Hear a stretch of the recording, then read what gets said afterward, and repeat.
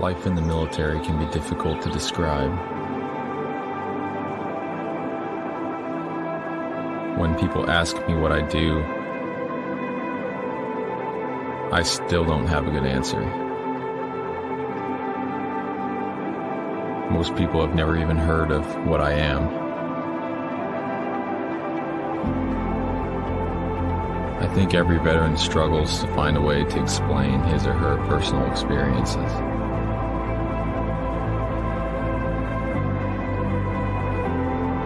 At least in a way that our friends and families can understand.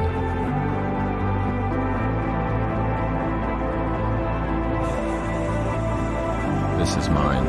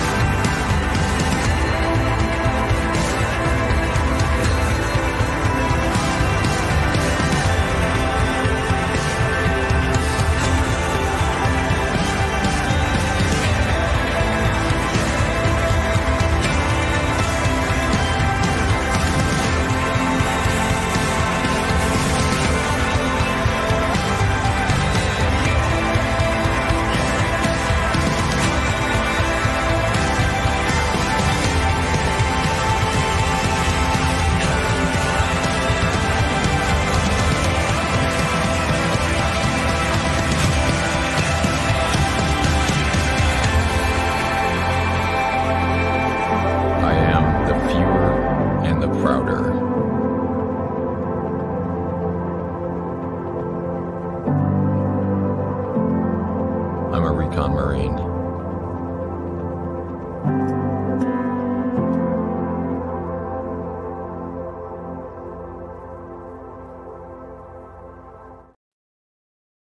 Oh, bro, how's it, family? Thank you for joining us. Man, you are in episode 13, Glow Sessions. I'm just, man, I'm excited to have just an individual that I met years ago. We're both born and raised Hawaii, and I don't want to spend too much time trying to throw out his credentials because honestly, I printed out his credentials and it's like, I ain't lying, it's like a page long. So, but I'm just honored to have Brother Pep Tablada. He's the president of the Marine Reconnaissance Foundation. And for those of you that know, I've been kind of trying to put this out on social media that we're going to have him on, and I'm just honored to have him here.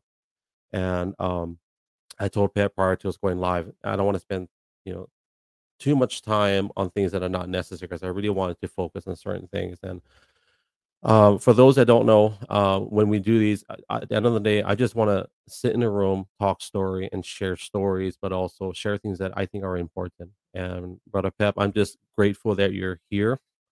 And I'm gonna just turn it over to you, and I'll have you introduce yourself, and we'll just go as you know, however it leads. So, Brother Pep, you mind introducing yourself? How's it, Greg? Hello, everybody. My name is Pep Tablada. I'm a local boy from Hawaii.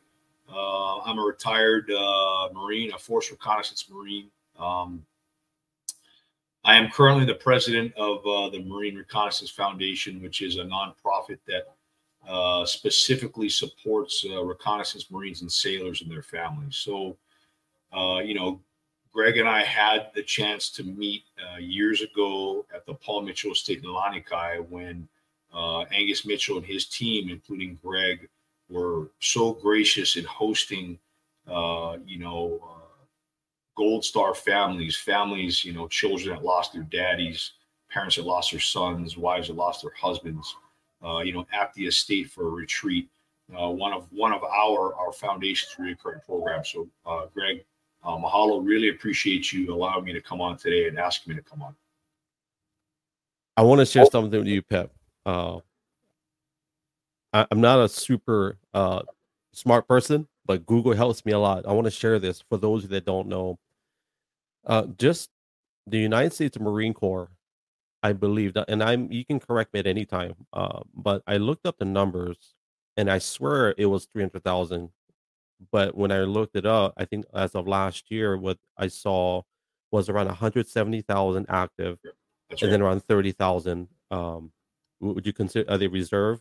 No, it is today. It is 172 total active Total. reserve. So by far the smallest service in the military, by far. So I did the math. Okay, so uh, if so, professional athletes, if you're in the NBA or NFL, you're a little bit close to around 1% of the population in the United States. Now, on a global scale, it's different, and that's just a professional athlete. Those guys were literally created. Their bodies are just designed right to be able to handle those rigorous like activity, sports, etc. Well, I did the Marine Corps, and that's based on 200,000. They are not even 1%. Like they're, and this the Marine Corps, and we'll go further, but that's 0.06% of the population of the United States. That means they're way less than 1% of the US population. And that is humbling to me, Brother Pep, because I was just thinking, man, in order to just get in, you've got to be at, just to make it easy in math, you got to be at least 1%.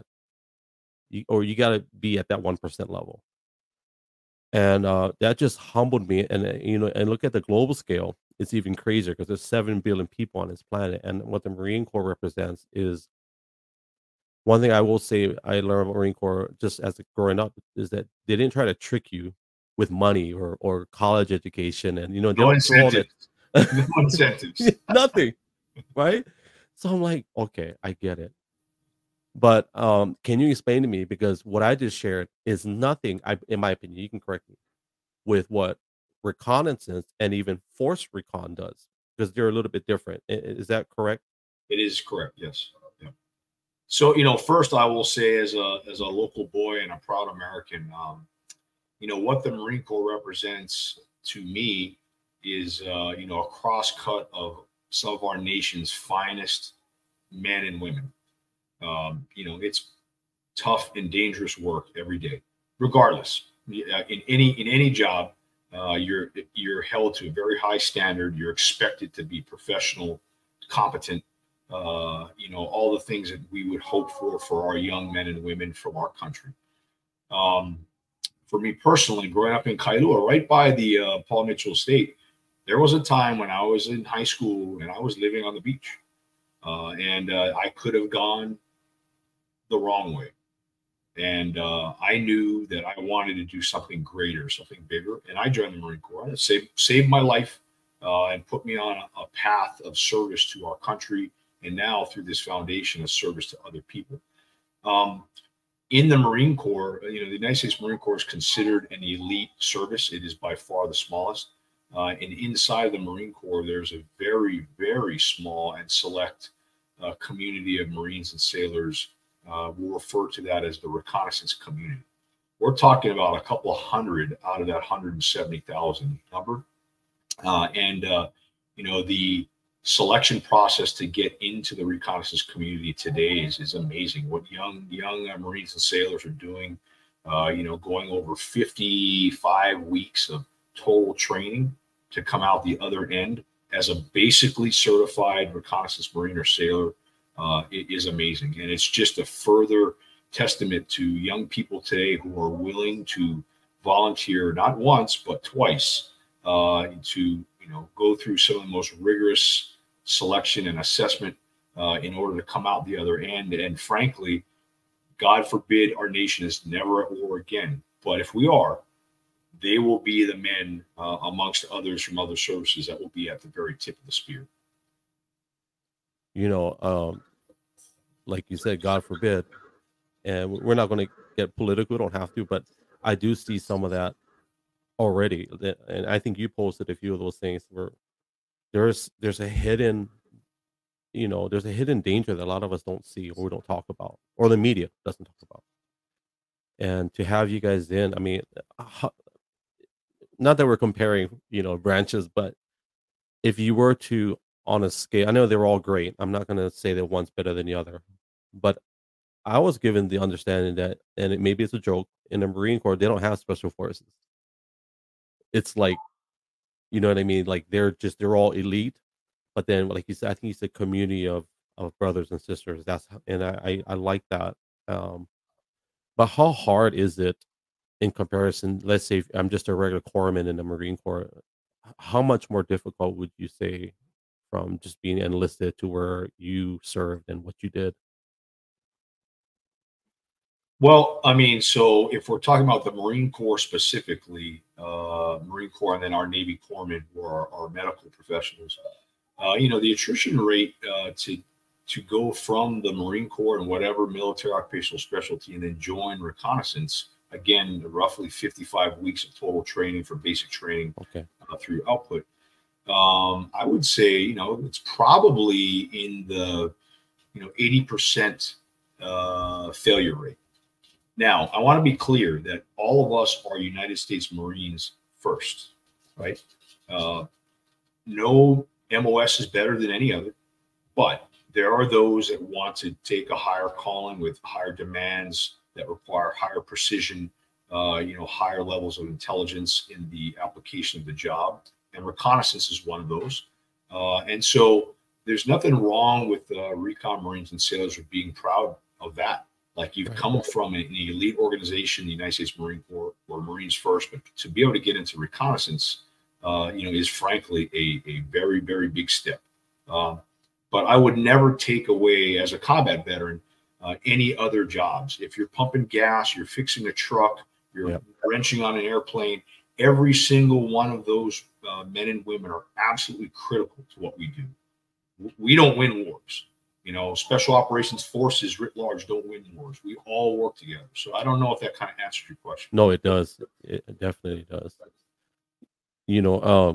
I was watching a video of, and I tried to do some research, but like one of the videos I saw of you guys training, where this guy, they dive down and his hands are tied, I think behind his back, diving and up and down. His feet are bound as well. Yeah, and it's crazy. He's going up and down, and he's coming up for a breath of air. I think he did 3 or 4 times. Then he has to go out and I think it's a mask. He comes back up with the mask in his mouth and has to gasp to get whatever air he can get and go back down. I said, "Oh my God, this is crazy." I totally get it. Like that's a whole nother level. Like, to be able to do something like that. And I think the idea of them being underwater for so long, is that now obviously is that something that you did too? Like a lot of when you're underwater. Absolutely. I would tell you that in the grand scheme of the military, those units that conduct operations in the maritime environment, so everyone would know what a Navy SEAL is. Us as Reconnaissance Marines, the Air Force and the Army also have their what we would refer to as combatant divers or frogmen. In our community, everybody today in the pipeline, you come out or you're not graduating, you are a frogman. So the purpose of that training you described, although it looks crazy, is really to instill and demonstrate calmness, control, and the ability in very frankly arduous circumstances to maintain yourself.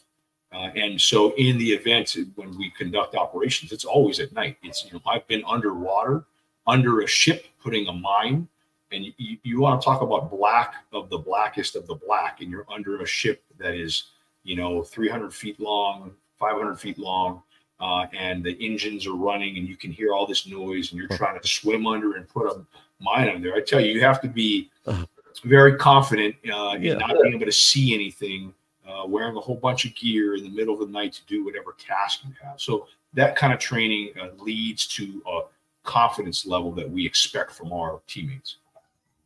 Well, that brother was calm too when I was watching that video. For me, I was stressed watching it, but when I was watching, he was very calm, even though it looked hard. He wasn't panicking. Bro, to be under a ship in pure I'm terrified of diving at night in Hawaii, even with a dive light. And so I think that's crazy that's part of your job. Any other experiences that you are able to share, like what you just shared in regards to being on the water and doing your job in that fashion? Any other things that stand out? Yeah, I mean, there are many, and anyone who is a professional military special operations diver would understand is it looks really, all the things that we do look super cool. In reality, it sucks. You're cold, you're tired, you're scared, you're stressed, you have timelines, you have to conduct whatever mission you're doing in the dark of night. So I would say in any type of work, whether it's underwater, it's at high altitude, parachuting or whatever, it is very high stress, and therefore it requires a very high level of professional competence and calmness. When you're exiting an aircraft at 20,000 feet, with night vision goggles at 2 o'clock in the morning, and with 10 other guys, it's no joke. I mean, this is you're on the razor thin possibility of being killed every time you're doing any of this work. And so it takes I would say, a special kind of person. I heard this quote that the absence of fear, it becomes a problem if you try to dismiss it. And so you mentioned the word scared or fear. I'm guessing, is that something that you guys, I don't want to say just train, but you learn like to manage that fear? Because fear to me is healthy if it causes you to focus, right? But is that something that you guys train for, or is it something that is just in your DNA as an individual as well? Yeah, I mean, I would say that if anyone says that in this line of work that they have not been afraid, they would be lying. I think that being able to take that fear and anxiety and make it allow it to focus you on the task at hand, is critical. And I'll tell you, it's not just physical fear of death. Failure is actually probably the bigger fear. Mm-hmm. Letting your teammates down, failing your team, not making, you're swimming into a beach from 4 miles out and you're falling behind the rest of your team as they're trying to get to the beach, over the beach, to conduct whatever mission they have to do before the sun comes up. So fear manifests many ways, but it really is a motivator and a focuser. And so that's the way I would articulate that any professional in this type of line of work would apply the fear, if that makes sense to you. I had the privilege of meeting Marcus Luttrell at the estate. Him and his wife, Melanie, came. I think they brought some friends. And one of the things I never forget, she told me is it is weird that someone would just, because I just met them, and she said, would you please just don't thank him for his service. Don't thank him for what he did for whatever reason I didn't know at the time, and I understood now, for him being the last, the lone survivor of his entire team. And then I learned later that he still walks through that daily, feeling that he should have went with his brothers, and whatever he carried. And so, well, one of the things I read in one of the books about him was that fear, part of that healthy fear, is what kind of kept him alive, right where he was. And man, I don't know if the most of us can handle that rigorous regimen. Like for you right now, what is your daily life like now, knowing what you've been through, the intensity? Do you still have a lot of the intensity? Did you have to dial that down now that you're not doing that like what you used to? No, that's a fair question. First, what my life is now is myself, my wife, my children, my family sleep peacefully at night, because there are others who have come after me, after Marcus, who continue to hold the line, right? And we should all be fortunate for that, because there are dangers to our nation, our way of life every day. As far as how it affects me, it frankly was difficult, to go from a lifestyle that is very, high adrenaline, high excitement, working with people that are of the utmost professional competence. When I joined the Marine Corps, I was, the AJA stud. You get around these kind of guys, they're mediocre. Keep up. Yeah. You know what I'm saying? And it's humbling. And so to go from that type of lifestyle, and then for myself retiring and then going to a normal, a normal lifestyle was hard. It was difficult. I'm not going to lie. And so, for me, part of our work in the foundation is very cathartic, because what I get to be is around my teammates, whether I serve directly with them or not. And I get to be around the type of professional competence. I would say some of the guys I've worked with, giants, legends, and most Americans don't even know who they are. And that's the way that we like it. And so, it was a hard transition. I mean, you go from your day tomorrow would be, hey, you guys are going to go up to 20,000 feet. We're going to do, a bunch of parachute jumps, and then you're gone off for the day. We'll see you in a couple of days. Come back. We're going to do, this other thing. We're going to do that. Treated as professionals, and applying that when we had to, in my experience in combat in Iraq, and then coming to a normal setting. However, I try to, me personally, focus that into what I do in the nonprofit world with my wife and our team. And you guys are definitely doing some crazy, amazing things. I've been going through you guys' foundation website every day, and one of the things, I'll share this. I had a story I want to share with you, but I think I'll put that story. We'll shelve it for another time. But when I went through you guys' website, and there was, Han, can you pull up there on the website? I'll have her pull up the website. There's a section on there, bro. I ain't gonna lie. Like, I don't have no problems being transparent when I do these lives, but bro, when I went through I think it's the Fallen tab. I was like, oh, and so when I started to read the names out loud, like verbalize it just blew me away. Right there, Fallen Warriors. And I told my wife the other day, it's like, bro, this is crazy. Like, just looking at all these brothers of yours that, when you read their names out loud, and I guess for me, it's honoring when I read their name out loud. It's like, my mom passed away many years ago, and I still don't say her name, but I think if I were to look at her picture, read her name, and honor her, I would have a hard time too. But looking at some of these men, so young, a lot of them are young, and what they did, so powerful, bro, what you guys are doing. And like I said, I think I read 10 names, and I just started, like, not uncontrollably, but I was weeping. I was like, bro, this is crazy how impactful. And for people that don't know, if you go to the website, we have it up on the screen. But just, it's so powerful what you guys are doing with the Marine Reconnaissance Foundation. I guess we'll shift gears if you're okay with that. Can you walk us through maybe how you started, or how this all came about with the Marine Reconnaissance Foundation? Sure. So I was invited by a very respected teammate by the name of Lieutenant Colonel Byron Owen, American warrior and leader of Marines in combat.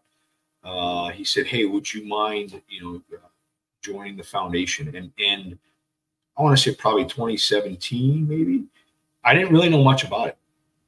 And I said, "Hey, listen, I'm willing to get involved, but if I'm going to get involved, that means my wife, the team, is going to get involved, and we're going to do things, right? We're going to make an impact. We're going to come to the foundation. We're going to say, we want to do these programs. We want to do these things.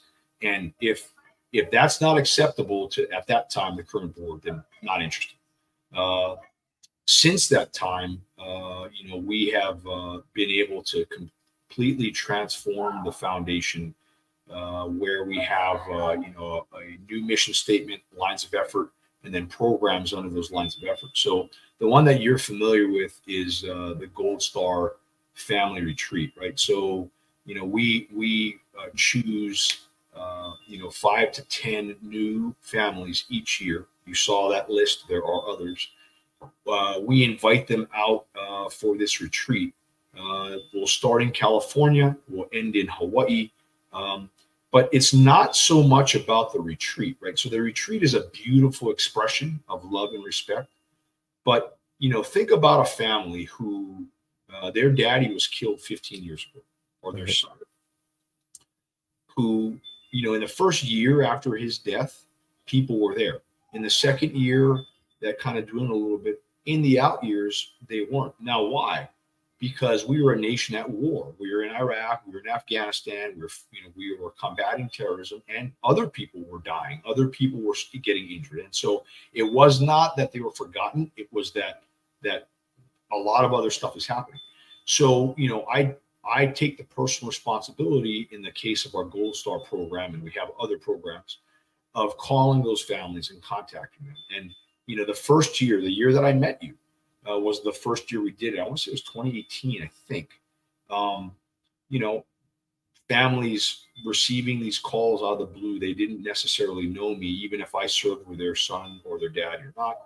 And there was everything from complete elation to anger, right? Because, hey, is this a scam? Like, you're calling me and you want to bring our family, 2 states across 2 weeks to do these things.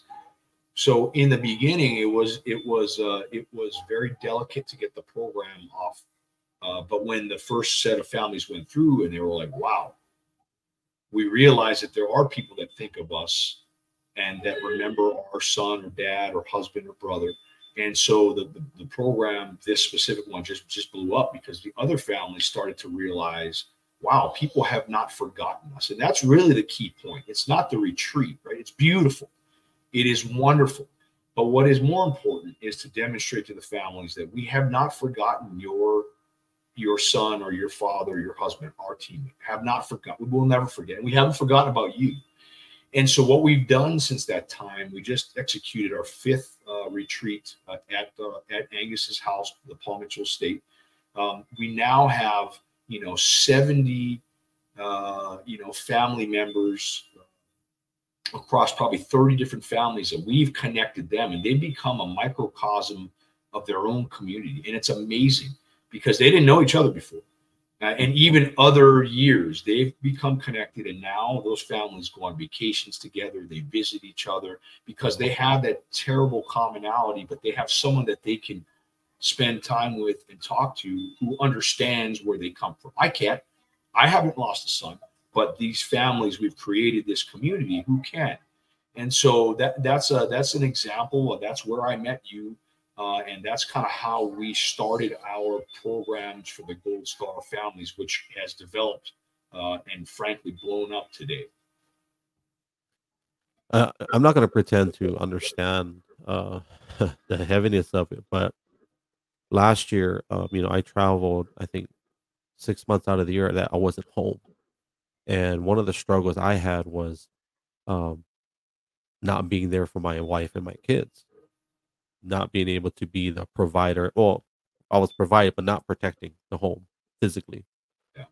And so there were occasions where I'll call my dad and said, Dad, can you just, check up on them, make sure, just go in the house. Because my dad lives outside. He has he has like a camper RV that he lives. And that meant a lot to me, that my dad would go in and I would text a few of my buddies and say, hey, I'm not going to be home. Can you just drive by when I'm not there? And I got cameras and all that. What happened when I was at the Palm Mitchell State and I remember a few of those families and I heard the stories and I said, wow, how crazy is that one of the greatest services is to care for a man's family after he's gone. Because if that's not heavy for any father or husband, that's crazy. But that's to me, one of the greatest is to care for someone else's family after you've gone. I would tell you that if it was me and I had lost my life serving our nation, knowing that my teammates and my brothers will look after my family, not just one time, but always, is a level of comfort that, we talk about brotherhood and we talk about teammate, right? Those are not slogans. It is a way, right? It is a way that you conduct yourself and it is expected. So, we in the Reconnaissance Foundation, we have an internal saying, action, not words. Like, let's not talk about it. Let's do it. Let's do it consistently, not one time. And then, my job here is done. Let's be, that force that sets the standard and the expectation that all of our teammates should expect and should follow. So that's kind of our approach to this. So I did see that in the LOE. I'm learning acronyms, so lines of effort. Yeah. Oh, bro, it's crazy. It's stages, right? And correct me if I'm wrong, but the LOEs are based upon severity or need, and then as time progresses, Yep. one of the biggest things, what I saw was financial. That is one of the, it's not about money, but bro, sometimes it is. If you Yeah. cannot pay a mortgage or rent, whatever. And Hun, can you pull up that? I want my wife to pull it up so people can see. So it's on the about, I think the about us, and maybe you can walk us through that. But Sure. um, I think service under services, yeah. Have my wife pull it out. So can you explain the line or LOEs or line of effort? Sure. So, I talked about our mission statement, which is, supporting reconnaissance Marines and sailors past and present, period. Our lines of effort are broken up into three. And although they're not lined out that way exactly here, I will verbally describe them, right? So, okay. Line of effort one is our deliberate reoccurring program set. So I talked about the Gold Star Family Retreat. We also have a similar retreat for the kids. The Gold Star children. We've had summer camps where we send the kids and our representatives, and they do a 10-day summer camp. Riding horses, archery, art and crafts, hiking, etc. So that's another example. Yeah, there you go. We have a wounded teammate retreat. In fact, we're leaving a week from today to Florida. And for this retreat is another example of LOE1. Our Marines and sailors who have been traumatically wounded or injured. So think of someone who is paralyzed, someone who is missing limbs, someone who has severe blast injuries, maybe traumatic brain injury, all with post-traumatic stress, where we provide a retreat each year for the Marine and sailor, but as importantly, their family. This is a family event. We want families to come together because this is a time for healing and for brotherhood. Because a lot of the guys that are injured, I'll be honest, it's hard to see who you were, and now you're missing your arms and your legs, and it's hard to understand who physically you are now. And so, we try to provide these retreats to provide a family environment, a safe family environment, bring other teammates together, and to give them a sense of purpose. We put them to work. Like, hey, you're driving this vehicle, you're responsible for logistics, because they want to have, a sense of, hey, I am responsible for these things. And so, that's a second example of line of effort number one. And I have many other programs, small business grants. We help Marines, who submit packages to get into advanced education, MIT, a mentor program. MIT. Yep. Yeah. So that's LOE1, and I could give you hundreds of examples. But the point is they are reoccurring programs that we consistently do. LOE number two would be more of the emergency crisis support, where you're not going to see a lot of that in open press because it's family business. Imagine there's a suicide. Imagine many of our Marines and sailors, they've all been through a lot over the past 20 years of combat, and they're damaged mentally, spiritually, physically, psychologically. And so, we do have cases of some teammates that really need acute help. Maybe they're drinking alcohol, maybe they're substance abuse, maybe they're homeless, jobless. Although not common, it does happen. And so, we discreetly work to support those families. An example could be the suicide of a teammate. We would immediately be in contact with the family. We would help them in the process, including offering grieving services, counseling. We would help them organize maybe a celebration of life.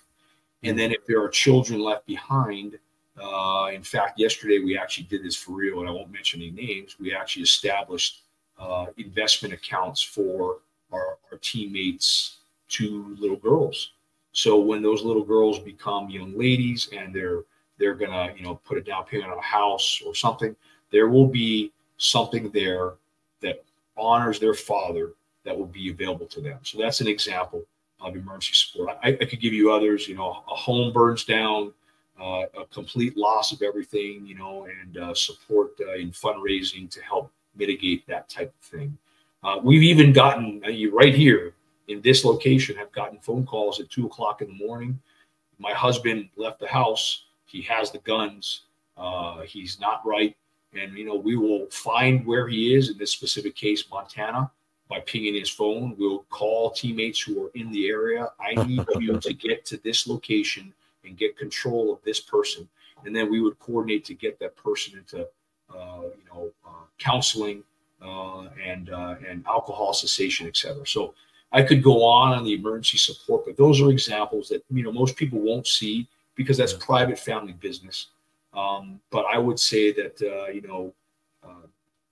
my wife and I and our team, who are all not compensated, working for this organization, we have saved lives. I can tell you that without blinking an eye. We have saved families. I believe it. We have helped teammates in the most meaningful ways. So as a nonprofit, if we choose to support, in this case, the reconnaissance community, it can't just be the stellar, wonderful poster boy, right? We have teammates that need help, acute help. And so we try to do all of that, right? And so those are examples of line of effort number 2. Line of effort number 3 is our historic preservation line. I am very proud of it because you can't understand who you are if you don't understand where you come from. Yeah. And it's funny because growing up in the Force Recon community, it's beat into you. You don't talk about recon. You don't self-promote. We're not in movies. We don't have calendars. We don't have Nike shoes. That's just not our way. And that's okay if other organizations do. That's just not our way. So what is important, though, Marine Reconnaissance history is amazing. And it goes back to the late 30s, early 40s. And, it's American history. It is Marine Corps history.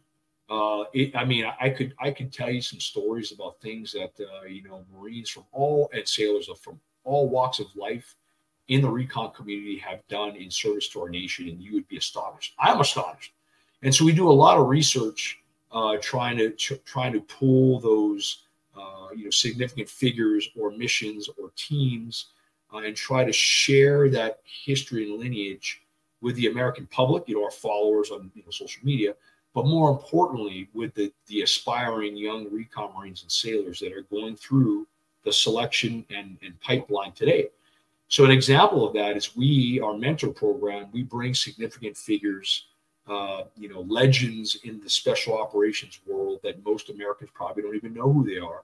You have men like Major Jim Capers, Lieutenant Colonel Digger Odell, living Medal of Honor winner Earl Plumley, who is an active duty Green Beret today.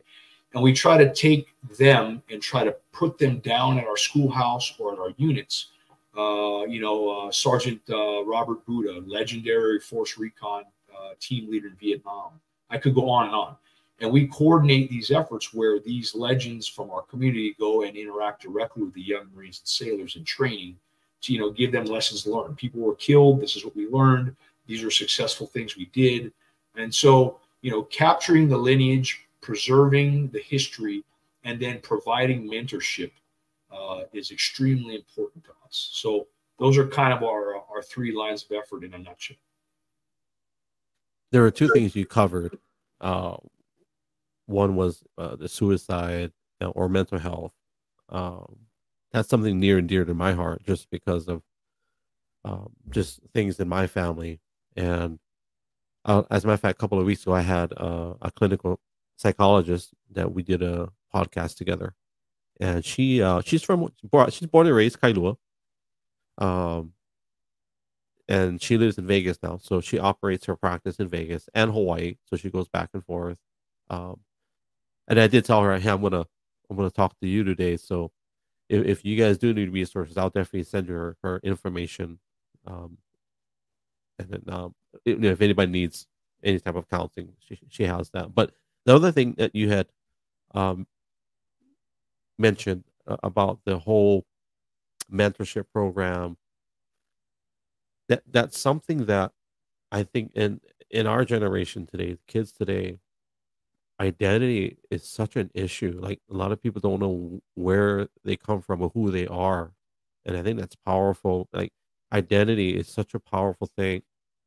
If we don't know who we are, like we don't know where we're gonna go. We don't have a roadmap for our life, it seems like, right? One last comment, and I'll turn it back over to Ethan. You guys are not the popular ones. You don't have the Nike shoe deals, but you do have the Scott slipper deal, you know. So, well, That's Hawaiian style. That's Hawaiian. Yeah. Pep, can we show the pictures of Angus's place, and then maybe Sure. just kind of, if you're comfortable with that, and Angus's, yeah, I can describe them if you want. yeah. Well, that's the logo I found on your website. What about this picture? Yeah, so this is our inaugural Gold Star retreat. This is at Angus Mitchell's home in Lanikai, the infamous Paul Mitchell estate. And what you see here is 6 Gold Star families that we brought out, on our first program. I want to say it was 2018, I think. And this is them arriving at first day at the estate, for our Gold Star family retreat. Incredible bunch of human beings. We consider them all family today. You see sons, you see widows, you see moms and dads who lost their loved one in service to our nation. And so a very special group of people. We've been able to do this program now 5 times, and we have had approximately 70 to 80 total family members come through from about 25 to 30 total families or fallen teammates. That's awesome. When we're here in Hawaii, we try to, provide opportunities for American history. This is on the USS Missouri, the battleship in Pearl Harbor. And you'll see some senior leaders come out and support. In the middle, if you see the gentleman in the uniform, that is now today a major general in the Marine Corps. He was a general at the time. And he was adamant, I'm going to come out and I am going to escort these families personally. Just amazing, right? Because these leaders understand what these families have been through. In this case, that's General G-Man, Soft Cheek, good personal friend of mine, representing the United States Marine Corps. So humbling, man, to see him in the middle of all that. This is at Angus's estate, and we always, we as local people have a lot of friends and family. And so when our friends and family hear about what we're doing, people are like, hey, can I come and play music? Hey, can we come and show them how to paddle canoe? And so, right, Hawaiian style. It's local people going, wow, right? Like you, right? Like Angus, people from Hawaii saying, hey, how can we help? Like James Tanaka, who I know he doesn't like me saying his name, but he is one of the most important figures in all of this, coming together to help others. I got to just drop a little story on this property. So for those that don't know, this is where I worked a very good part of my life. Met a lot of amazing, influential people, presidential figures, movie stars, people that have money. But I will say when Pat brought his team and these families, to me, like these guys are the legit VIPs. And there's something so healing about not just the house or the property, but in that location. My mom, she passed away of cancer in 2014, but her first Kailua sunrise and her last sunrise was at this property, was at this house, right in the background. And so there's a lot of healing that happens on this property. And I think, with the Gold Star families, there's no exception. Okay, what is this one? So that is what we call the Jack, or Jack of all trades. That is the insignia that represents the Marine Reconnaissance community. If you look on the top, there's a torch that means leading the way, finding the path. You'll see the parachute wings, and that denotes advanced parachute capabilities. and then you will see the diver in the middle. So if you think of kind of a sea, land, and air sort of connotation, and this logo goes back to the 1950s. So that is the insignia, the Recon Jack, that is associated with the reconnaissance community. It is mounted on a paddle. The paddle is the highest expression of respect. You only receive a paddle if you have earned it, and they are handcrafted, hand stained, wrapped, and then some type of art put on it. And that's obviously, you can see the Mopolua behind. That's the that is at the Palmitos thing.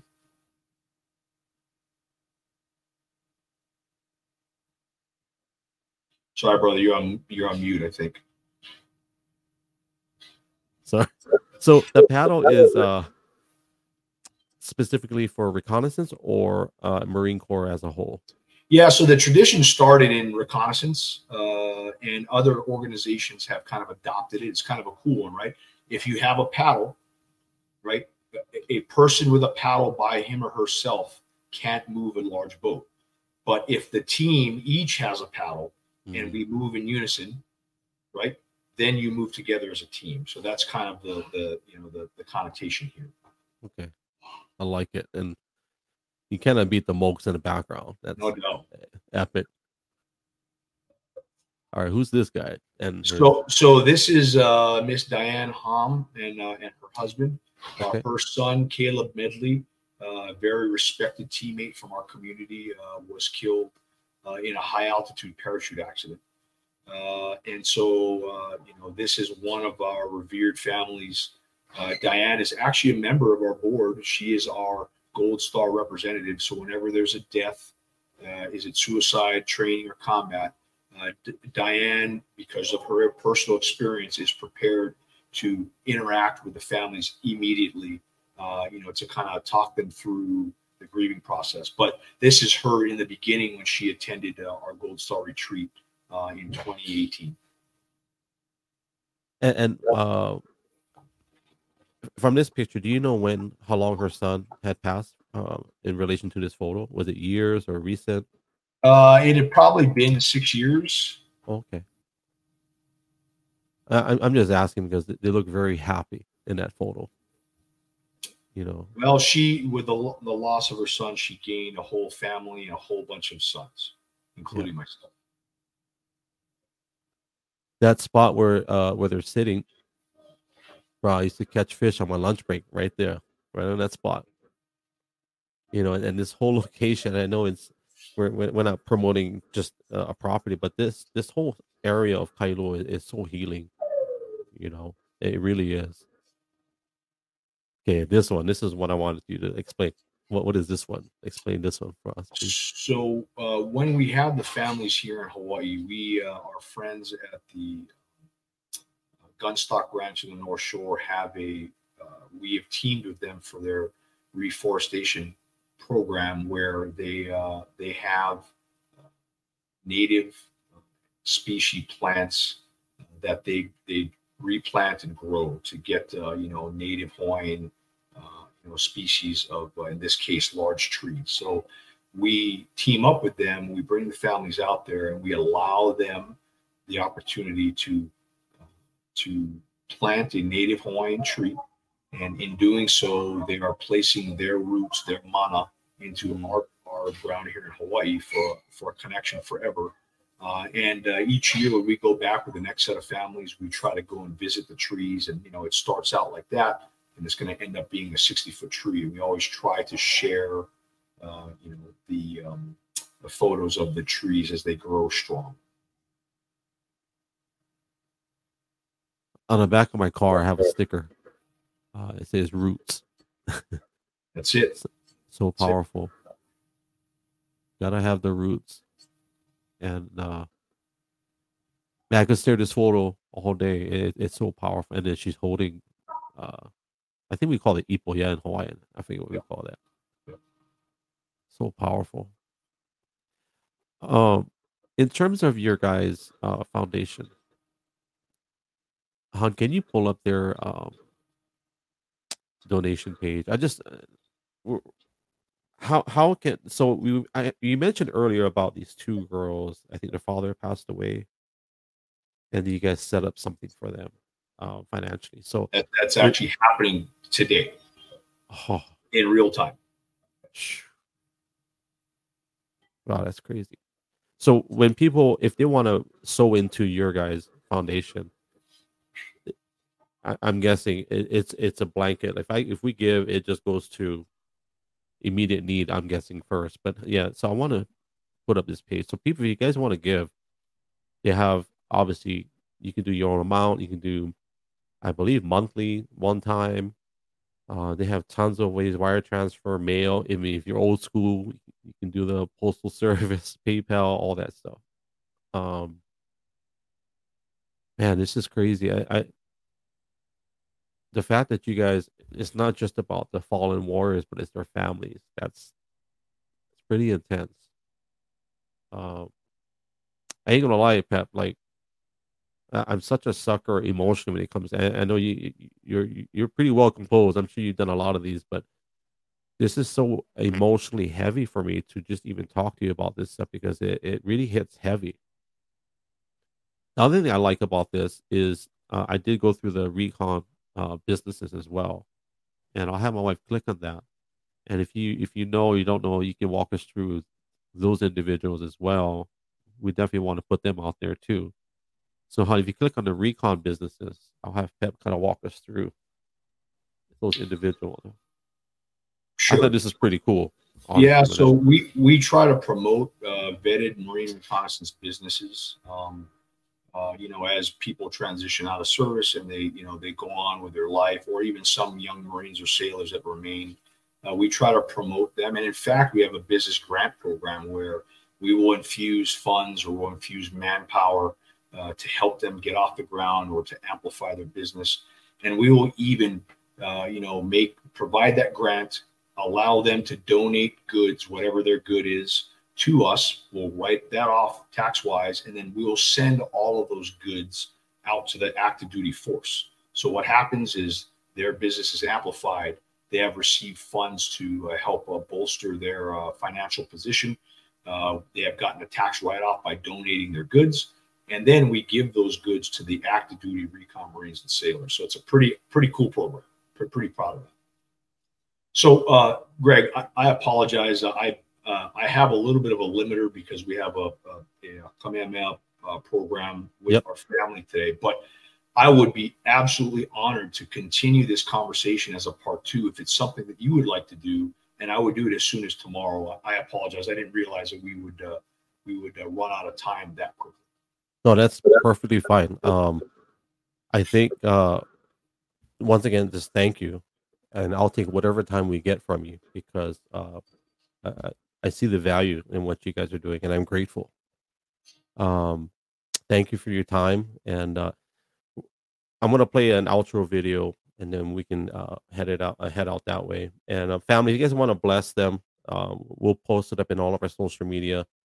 And there's a lot of stories I know that we can share and all that. But fam, I just want you guys to know that this is something that's very important, um, vital, and without sounding corny, I am grateful Pat, for what you've done and your brothers and your family because of what you guys do. And I hate trying to sound cliche, but like we can actually sleep in a peaceful bed at night, not have to worry about shelter or food or being at war. Well, at least for this time being, right? But I'm grateful, and I just want to say thank you for that. Yeah, I really Thank you. do. We I are mean, grateful as well. So thank you very much. guys, I'm gonna play the video that I played in the beginning, and then that'll be the last of us talking. But Pep, once again, thank you. We appreciate you, brother, you and your family, and on Charity and your two kids. They're all part of the team. You may be the head coach, or maybe you're the starting five, whatever. But I'm just grateful for you and your entire family.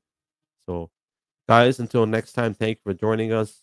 Once again, we'll post up all the links on how you can be a part or support the Marine Reconnaissance Foundation. On behalf of myself and my family, we thank you. We'll see you guys next time. Aloha. Uh,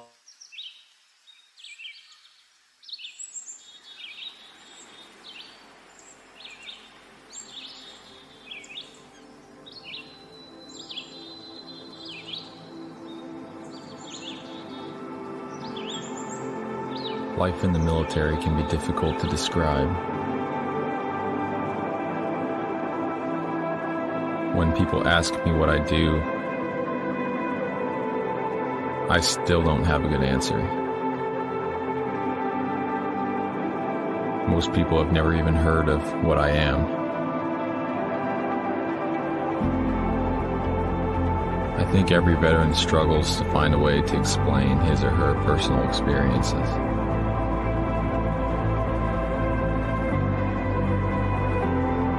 At least in a way that our friends and families can understand.